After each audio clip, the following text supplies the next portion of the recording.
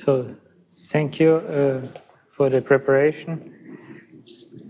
I will continue my series of lectures on zero-sum sequences. So the current title is, so to say, further results on the Davenport constant, which, well, I will also say something on the Erich-Ginzburg-Sieve constant, but so mostly Davenport constant. Let me just say a little thing in addition, a complement to the last lecture, because there was a gap in the sketch. So, well, it was a sketch anyway, but maybe I left a bit of an assertion a bit dangling without explication. So for the proof of the Chemnitz conjecture, at some point I used the lemma of the following form without stating it. So let me just say this. So let G be a B group, G be a B group, G in G, S is sequence over G, and further let L in N such that 2L is greater or equal to G.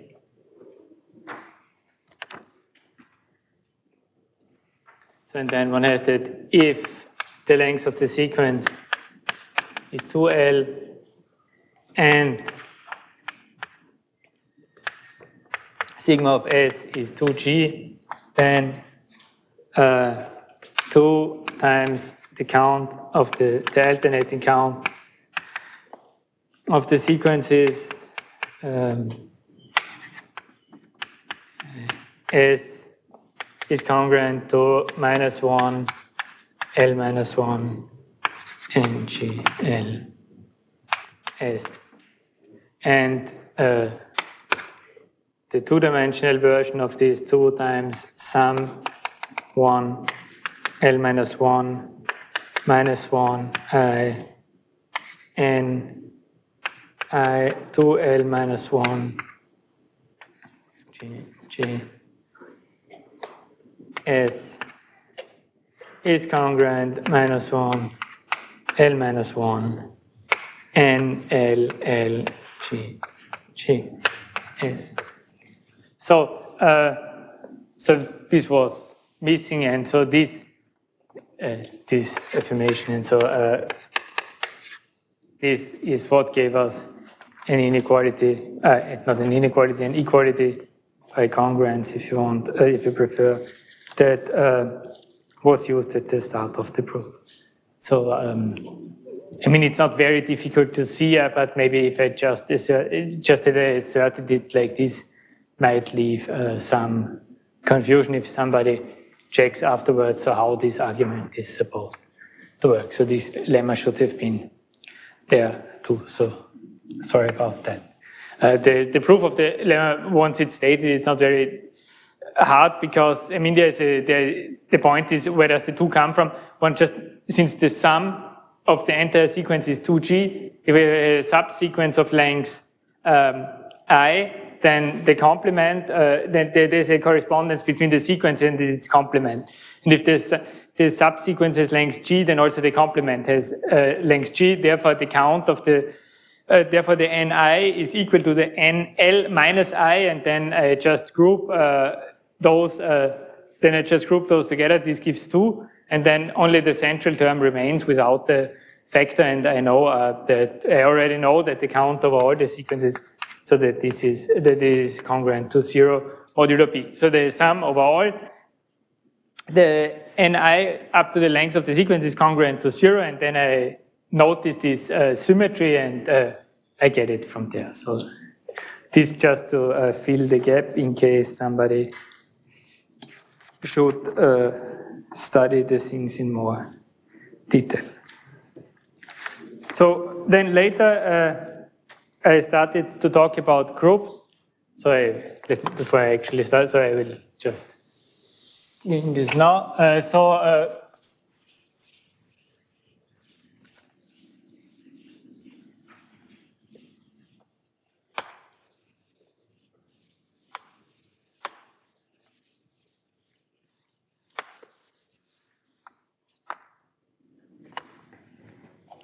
So then I proceeded to discuss groups who have a very large, a relatively large exponent, or are close, so to say, just a B group that is somehow similar to a group of rank 2, and I add one cyclic component. And there it turned out that, so recall the following situation. We had groups of the following form, recall. So we had something like a group H plus CPK, CP to the K, and then I multiplied with some n here. So, and the n can be arbitrary. So I have a situation where I have a group H plus CPK, and I have a cyclic group. So I can build this group from these two parts, and this H is also a B group, but small in comparison to this. In particular, I had that the eta invariant of this, that this is less than 3 times the, and this was actually important to make the arguments work. Because then the idea was I pass to a quotient group, I can pass to a quotient group, extract lots of sequences there, and then go and then work in this cyclic subgroup and put everything together with a type of argument we already saw frequently, so called inductive method sometimes. So. But this only works well if the eta invariant is small. So let me, before I continue to talk about groups where the Davenport constant can still be determined, or some compliments on the Davenport constant, I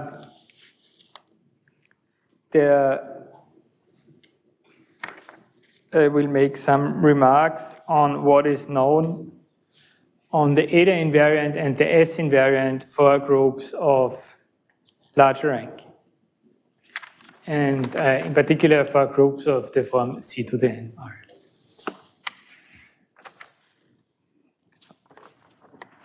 Let me also remove this. It's just so to connect things together. It's not important to keep it. So S and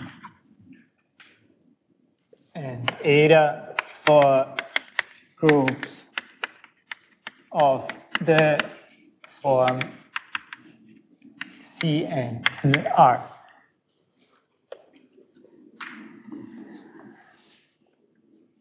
And let's start somehow by increasing the n.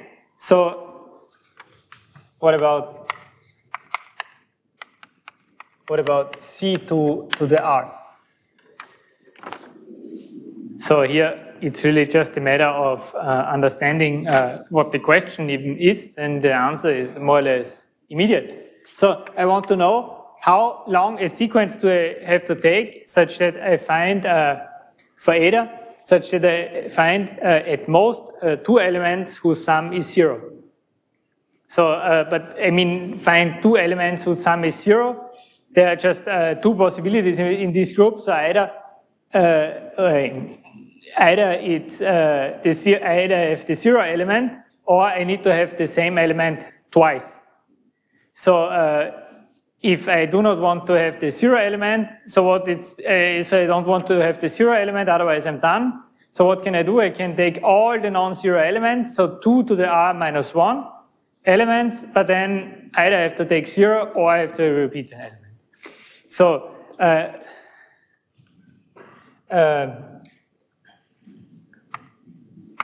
so let's say it is easy to see that eta of C to the R is 2 to the R. And what about the s? So here I want length exactly equal to the exponent. And in some sense, this is even, if the only way how to, here it's really, the only way that two elements in this group can have sum 0 is that it's the same element, including the 0 element. So I can take all the different elements, but as soon as there's a repetition, I have a subsequence whose length is 0. Oh, and whose sum is 0 and whose length is 2. So this is this. So that was not too hard. And what is interesting is that in some sense is that one can extend this argument to any group, to any power of 2. So it is also true, it is also true, it is also true that it is, maybe it is also true is not good, it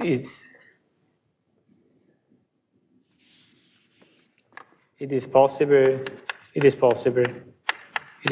to obtain eta of C to K R and SC to the K R.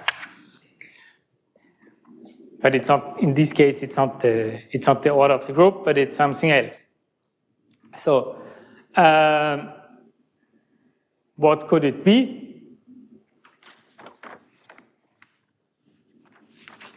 How could we construct the lower bound?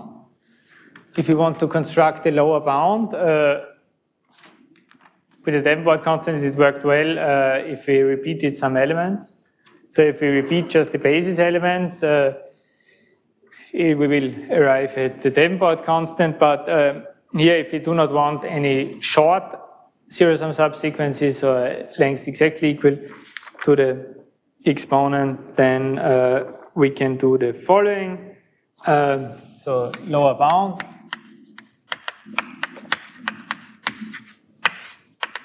So the point is, if we, in all the coordinates, we only ever use 0 or 1, then if we want to combine, then if we want to get something which sums to 0, we will need at least n elements to get 0 in every coordinate, so to say that we started with 1, 1. And so then the only way how things can work out is that if we have one element repeated n times, but let me write this in a more formal way. So lemma, we have either C and R is greater or equal than 2 to the power R minus 1 times n minus 1 plus 1, and for S, we have Cn greater or equal R n minus 1 plus 1. So, and this is true for any n, say n greater or equal 1. Yes. The proof.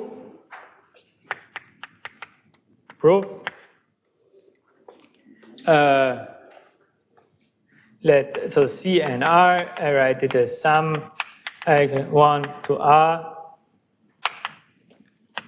EI like this. So with these basis elements, so if you like, you can imagine it as 1, 0, 0, 0, 0, 1, 0, and so on as basis vectors. And then what do I need? I need a sequence of these lengths which does not have a subsequence of some 0. So consider the sequence as, let's say, let's consider the sequence S, which is given, let's consider the sequence T, given as by, so I take all the non-empty, all the non-empty subsets on R, and which elements do I take? I take these elements. So this is a sequence of length 2 to the R minus 1, and then I take, consider this and take, so S equal to d to the n minus 1. So this means in the notation that I repeat each of these elements n minus 1 times. So the length of S is actually 2 to the r minus 1 times n minus 1. So that's this. And yes, the point is, consider this, this, and S has no subsequence of length less or equal than n with some 0. Yes. The argument is, so I can look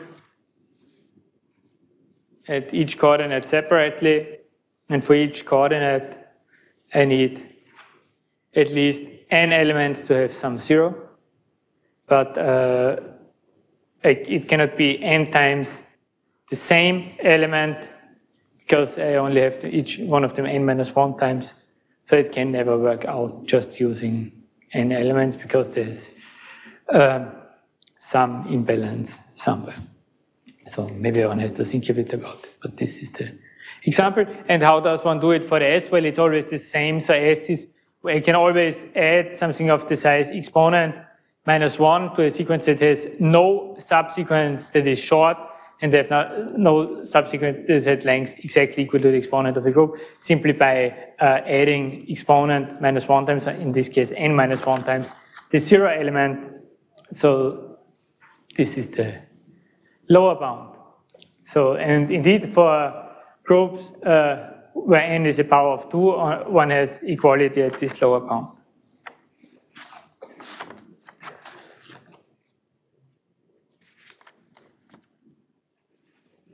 And there's a more general result along these lines. So upper bound.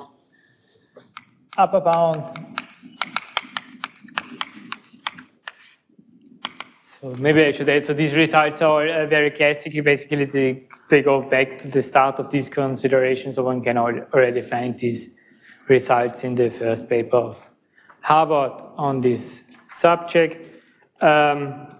So upper bound following lemma is useful. So if eta of CMR is less than C 1 plus 1, and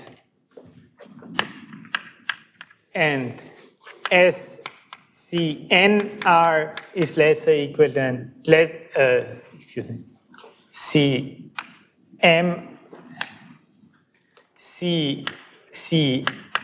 minus 1 plus 1, then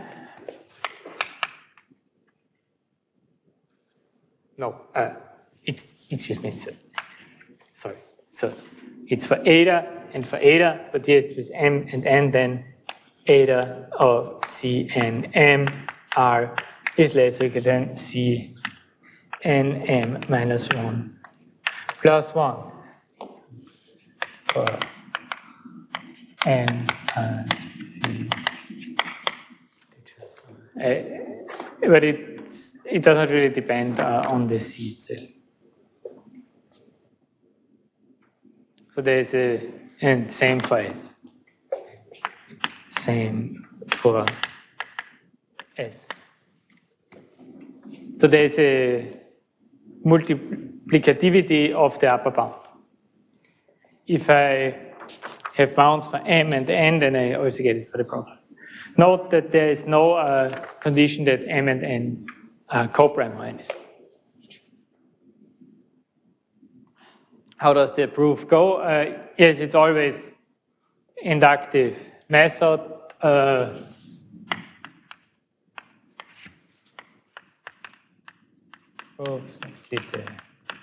sketch, a brief one. Basically, one notes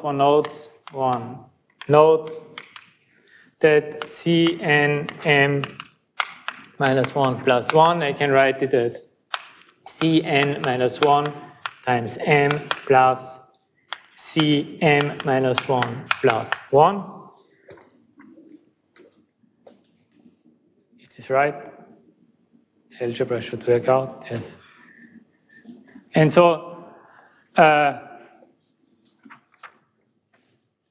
can always I can do this subgroup construction, this subgroup consideration, and consider this sequence first projected to a quotient group of the form Cm to the R.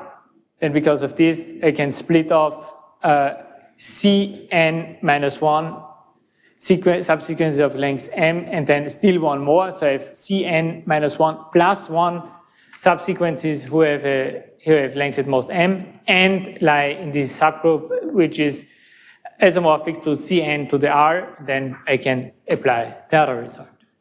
And then I get a sum of at most n elements, which I then can replace by the sequences of lengths at most m, so that combined this gives a subsequence of lengths at most n times m. So this is something which is important here, so that also the condition on the sequences, so they fit together. And consider these usual things, some C and R, which is isomorphic to some subgroup, which I embed here, and then I project it with my CNMR modulo C. That's right. This, which then is R. And so image, I get the subsequences, I pull it back, and then I combine these constants. So it's always the same argument. So there's, in this case, it's also one case where it really works out nicely. This inductive argument. So having this upper and lower bound together, it directly yields the value here. Because, so I take this is the base case, and things just fit together.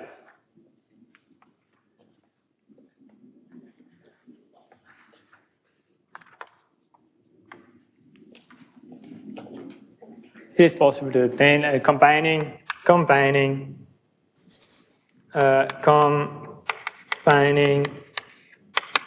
upper and lower bound, we get that eta C to the k R is equal to 2R minus 1 times 2 to the k minus 1 plus 1, and S of C to k to the R is equal to 2 to the R 2k minus 1 plus 1. So that's the situation one has.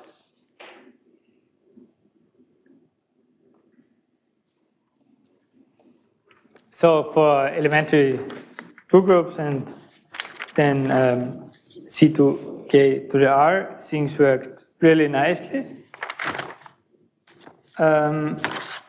But then already for 3, the situation is very different and the problem becomes really complicated. So for C to K to R, everything is fine. But also one point on which I want to insist is that the growth as the rank, the dimension grows, the constant grows fast. So it grows exponentially in the rank. By contrast, the Davenport constant in the P group case, it grows linearly in the rank. So, which somehow, and in this inductive argument we saw for these rank 2-like groups, one needed that the eta invariant of this subgroup is not too large. So one can already somehow see how there could be issues if the rank of the group is too large.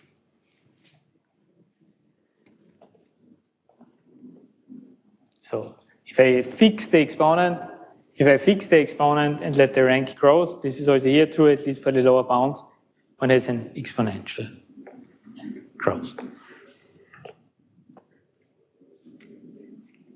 And yeah. We won't discuss this here, but by now it appears that there are upper bounds known that show that the growth is also not worse than exponential. Well, if the exponent is fixed, it was known since a long time that the growth is not worse than exponential. So it really, if one fixes the exponent, then if one fixes the n, then it's not worse than exponential.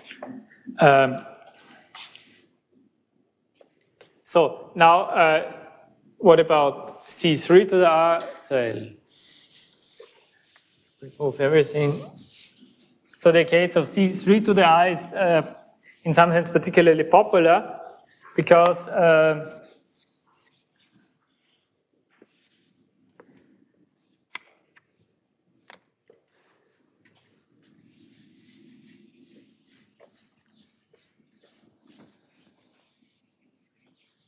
so the one possibility is how can I have a subsequence of 3 elements that sum to 0?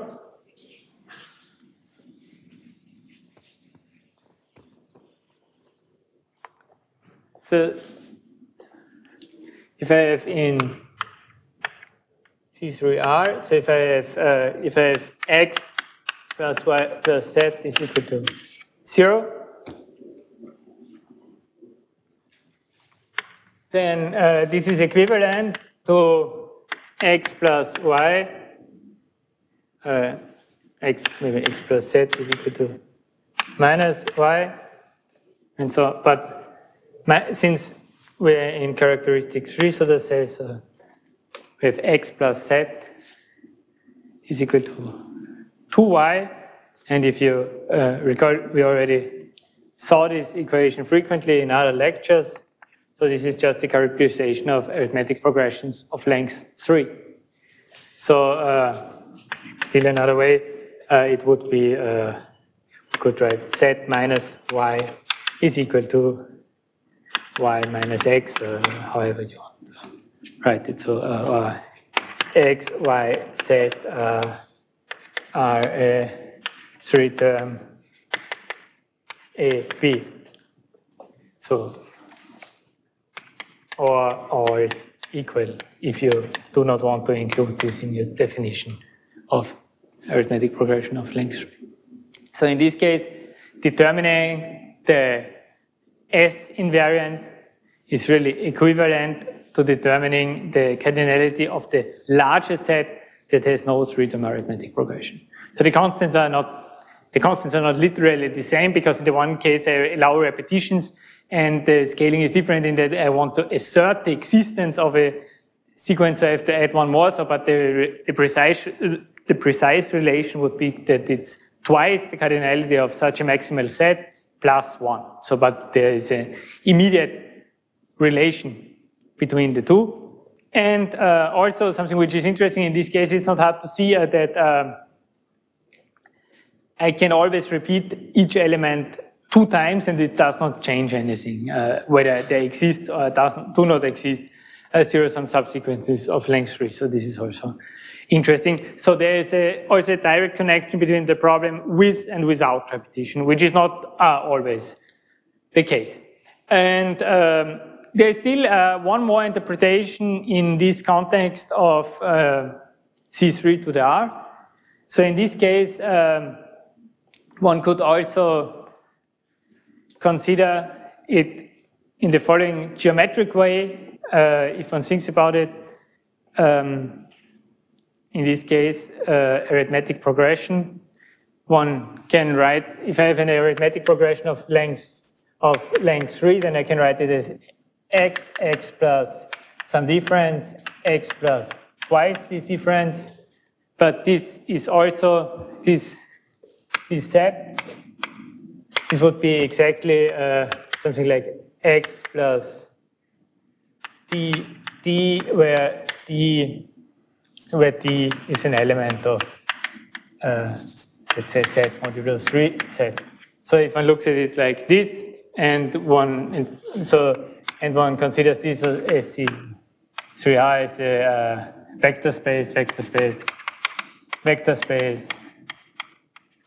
over set modulo 3 set, the field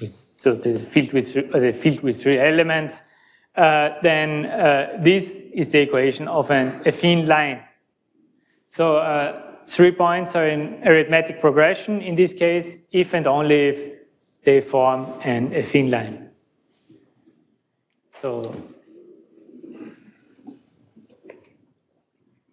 this would be a set that contains 3 points on a line. And this is also, so sets that do contain or do not contain 3 points on a line in affine or also projective spaces. These are questions considered by geometers in the context of discrete geometry, finite geometry since a long time.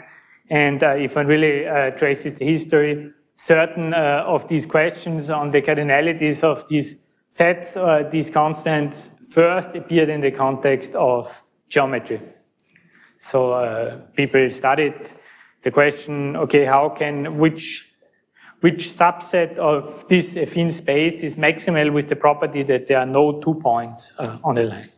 So for instance, geometrically, what is such a shape? For instance, a circle usually is. So if I take a circle, there are no 2 points, did I say 2? I want 3. So I want no 3 points on a line. So if I have a circle, then there are no 3 points.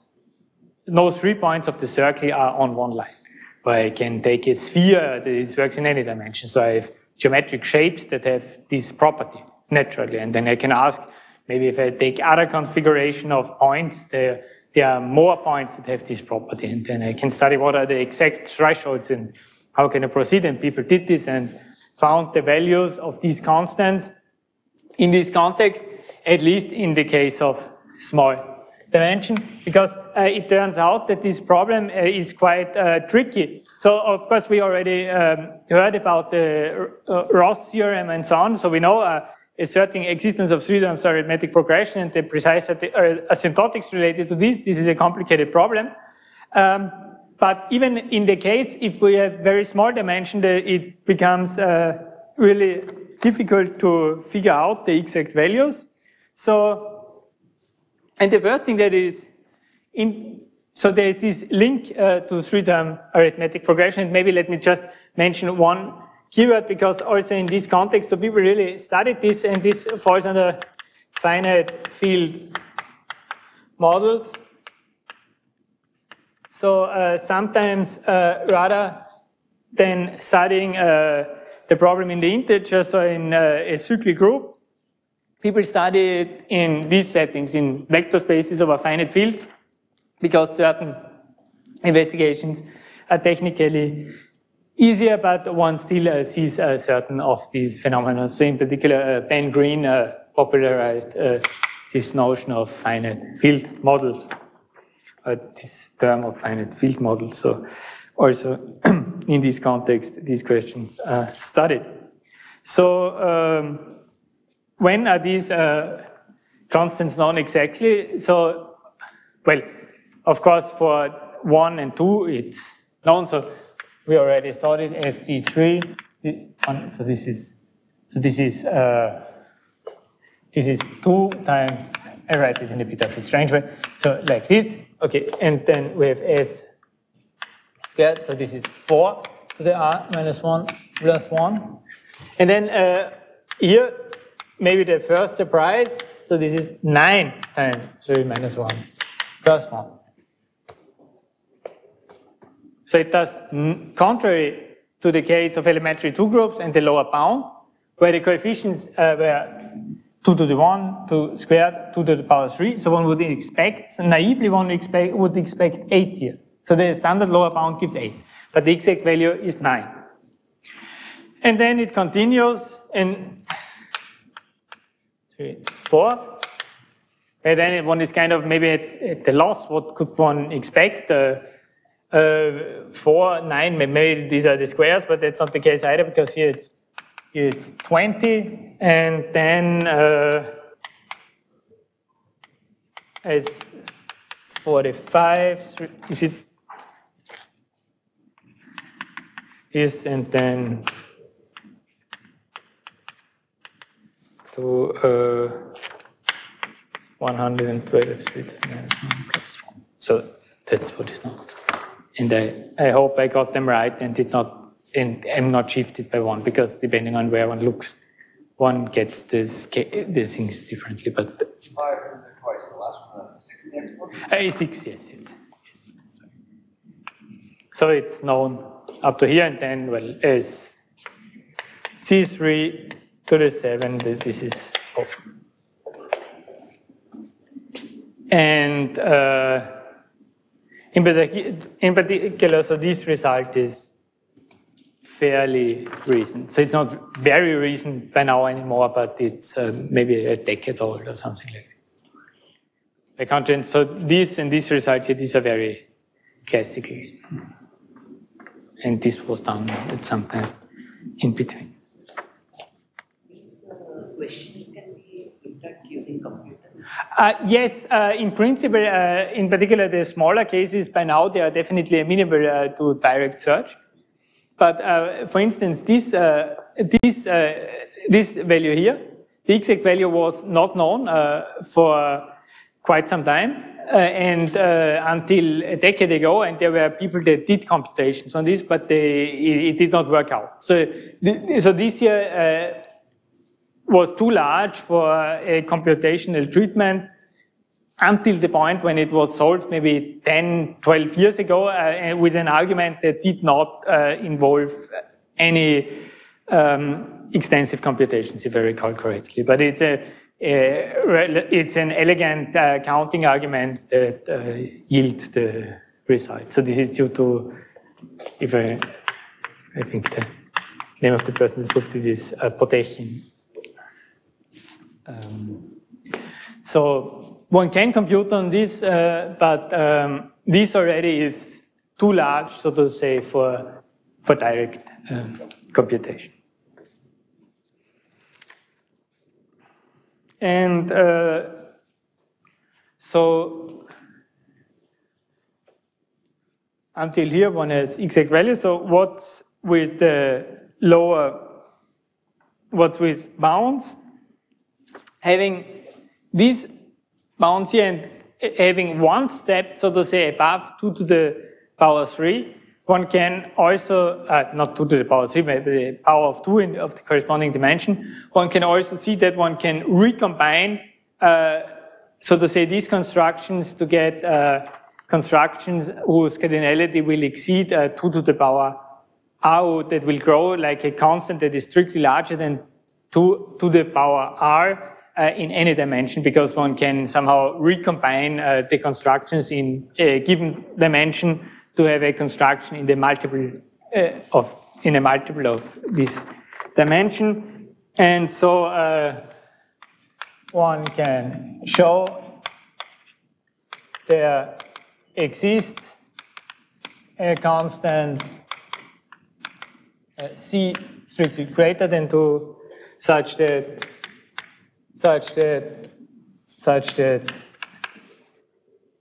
as C3 to the R is greater than C to the R. So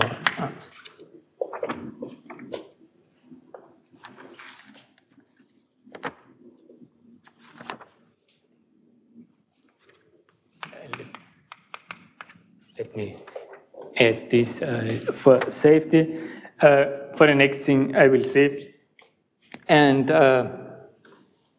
so this is known.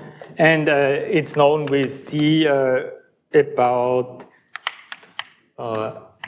17. So 2,217. And if I recall correctly, this is due to if edel this bound. And then what is about upper bounds? And here this is a very rather recent result, so from a few years ago, I think it appeared 2017, which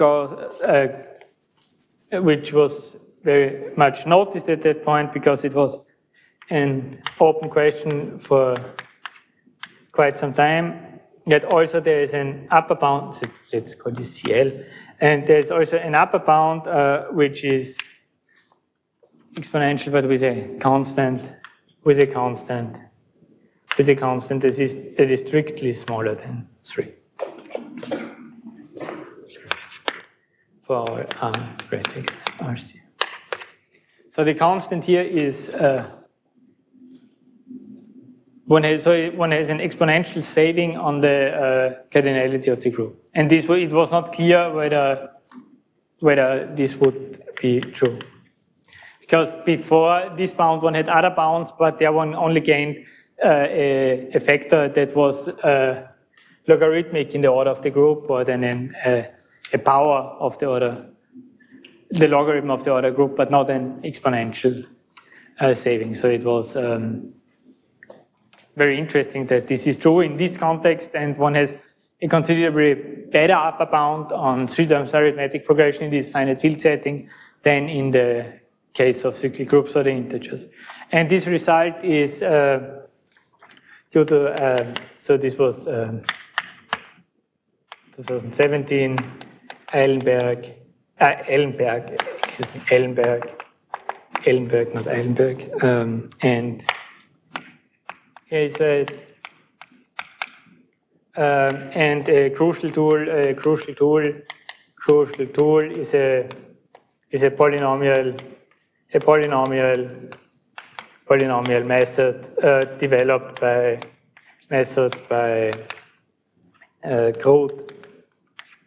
Groth, Lev, and Bach. So for C4 to the R.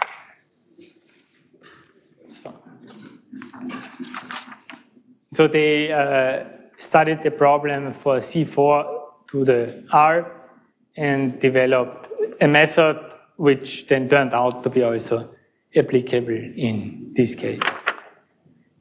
And so this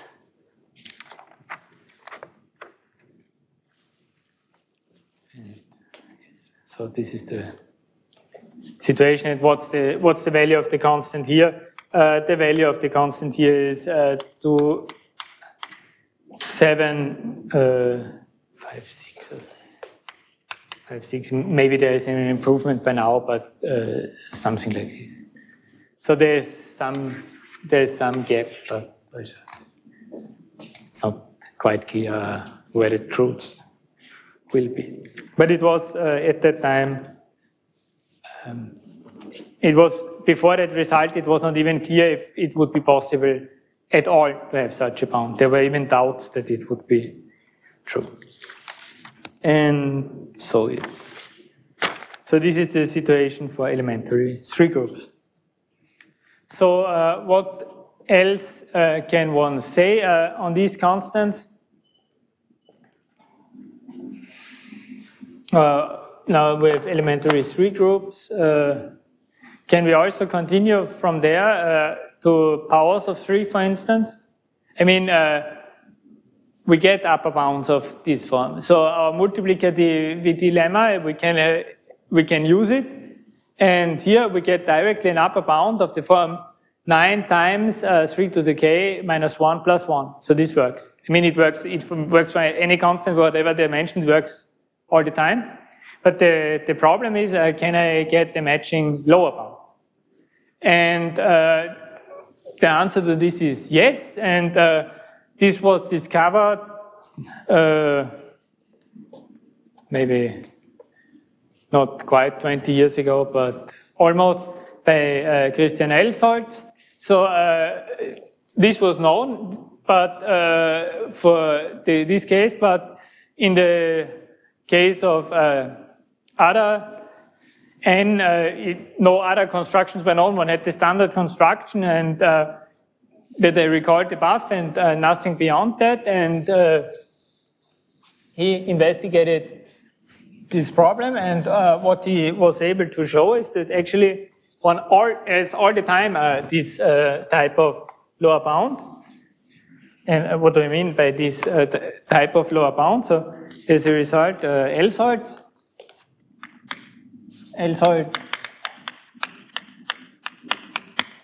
lower bound.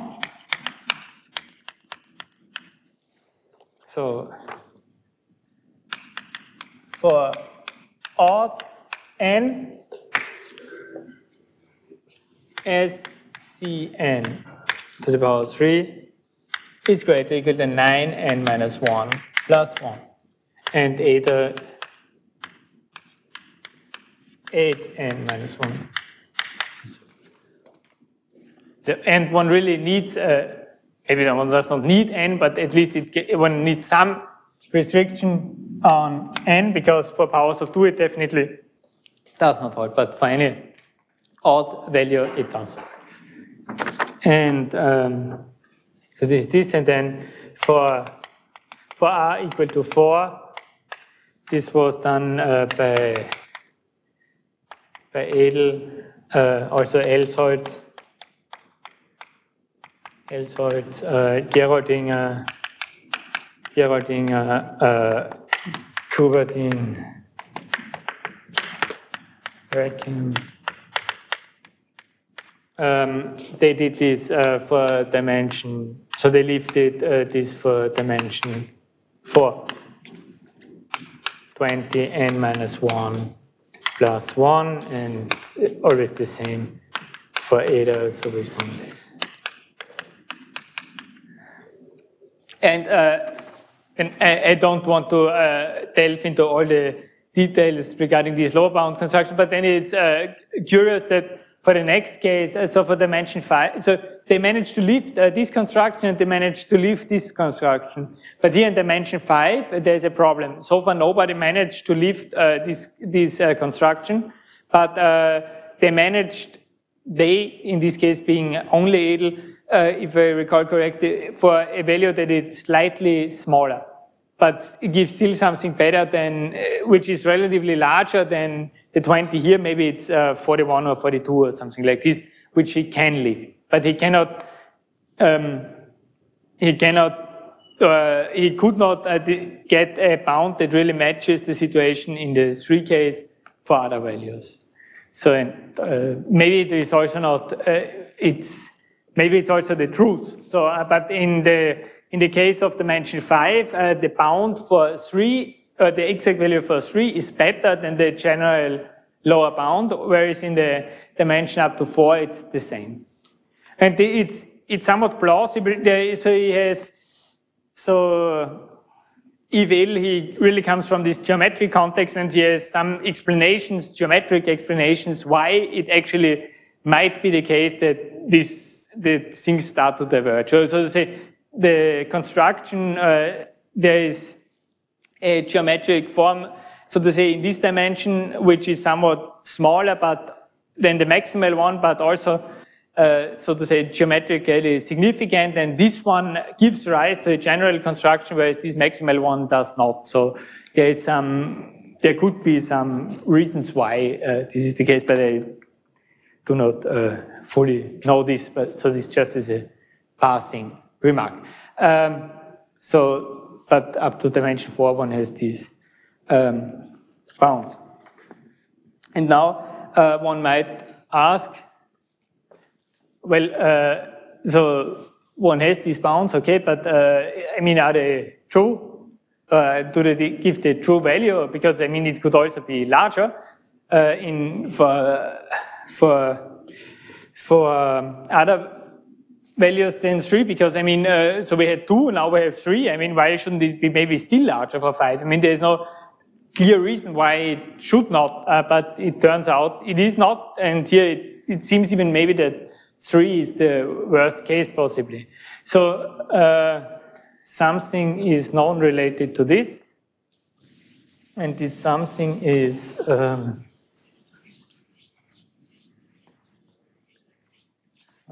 non-related to this. So exact values are rare in this context. The 4th case, you cannot use the field vector space kind of approach. Here? Yeah.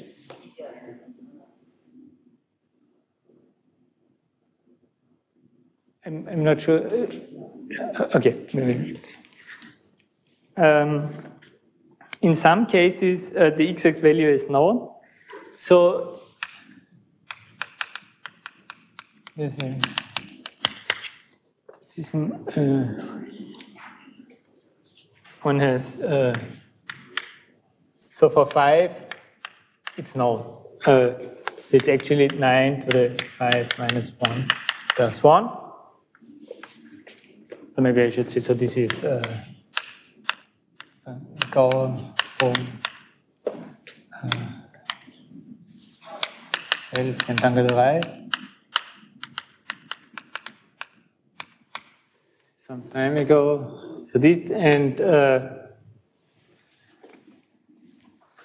so for 5, one has the actual, so it matches the lower bound, this lower bound here for 5.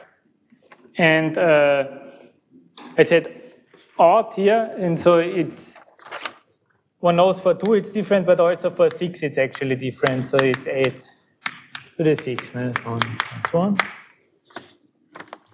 And then also a consequence of this is consequence. One has actually S, C, 3 to the A, 5 to the B, 3. So this is 9. Okay, let me write it like this for n equal to 3 to the A, 5 to the B. One has C and 3. This is 1 plus 1. And for n equal to 6 to the A, 2 to the B, one has that S, C, and to the 3 is equal to 8n minus 1 plus 1.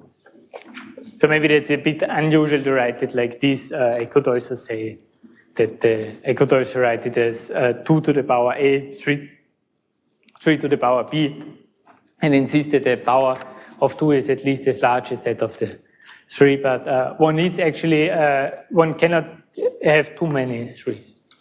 Because, I mean, here to get this, I mean, this is immediate from the multiplicative bound with C equal to 9. But here, if I want to use this multiplicative bound, I can use it. For 6. I can use it for 6. I can use it for 6, and I can also use it for 2. But I cannot use it for 3, because for 3 it's 9, and it works for any constant, but it has to always be the same constant. So I can use it for 6 and for 2, so I get numbers of this form. So for instance, I get it for yes, of course, for 6 and for 36, but also for 12, but not for 18. I don't know, likely it's also true for 18, but we do not know. And there is actually a conjecture, which is due to Go and Adhikari.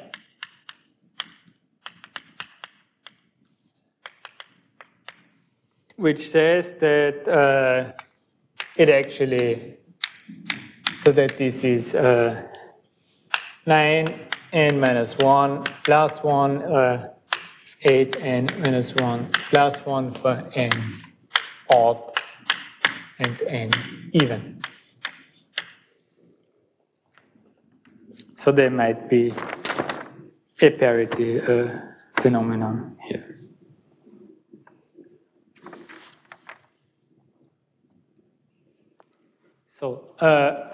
So this is the situation for groups of the form Cn to the power R. And I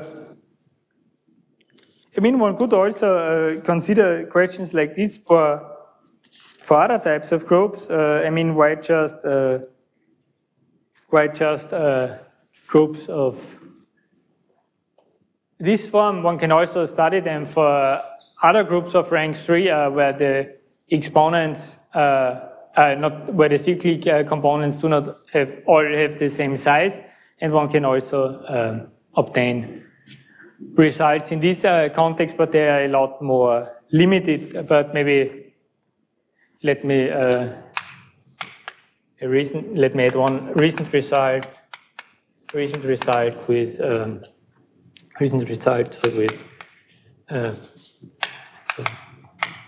Benjamin Gerard and myself. We proved so the S of the group C2 plus C2N1 plus C2N2, so N1 divides N2. This is, let me be careful because I wrote it down for the eta invariant, so I need to mentally add something, and so I might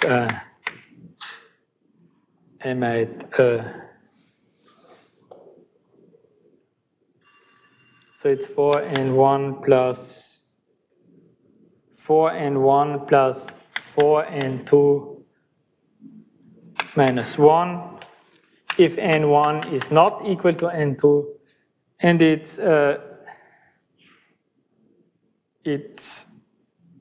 8N2 plus 1 if N1 is equal to N2. And this, at least for all N1 that have property D. But, well, so presumably these are actually all integers. I did not say what property these might come back to this in another lecture, but let's say, so this is a technical condition, but typically, so this should be the correct value all the time. And actually for eta, so this is the situation for S, and for eta,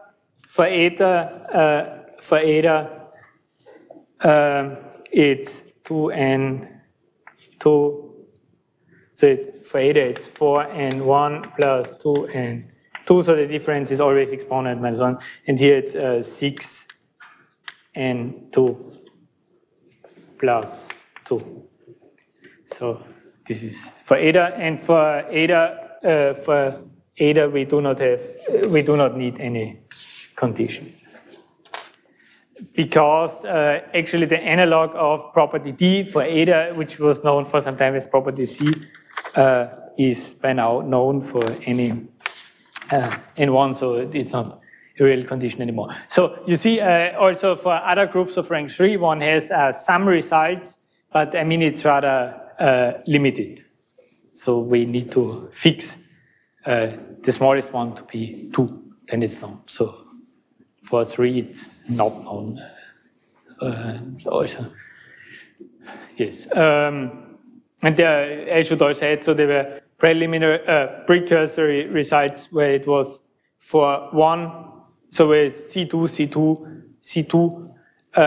N, also the two larger ones being equal, this was actually also known. So this result, actually, the case of equality was already known beforehand, at least implicitly.